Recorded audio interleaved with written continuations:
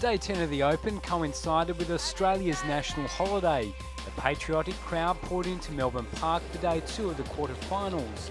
And while there was no homegrown players left in the tournament, the local fans got behind their adopted Aussie, Clijsters. Come on, Kim! Woo!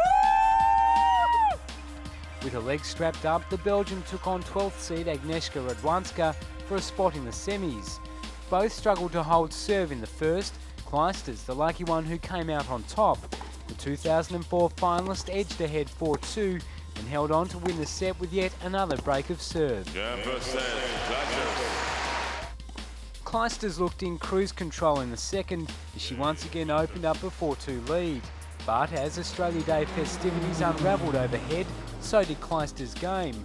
Radwanska stunned the third seed as she won the next 3 games and had the chance to serve for the set.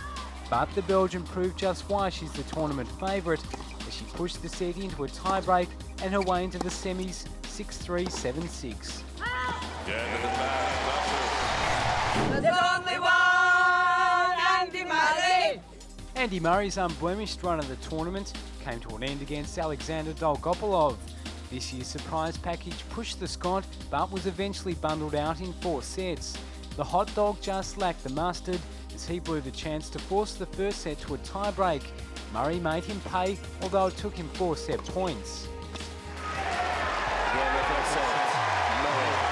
The world number 5 looked on track for yet another straight sets victory as he won the second set in just 36 minutes. But the Ukrainian remained in the match as he won the third in a tense tiebreak.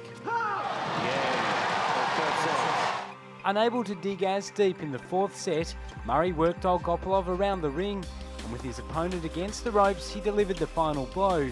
Dolgopolov's dream run over, 7-5, 6-3, 6-7,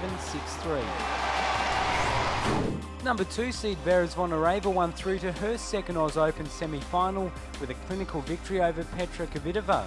The Russian used power and precision to wrap up the first set in less than 30 minutes.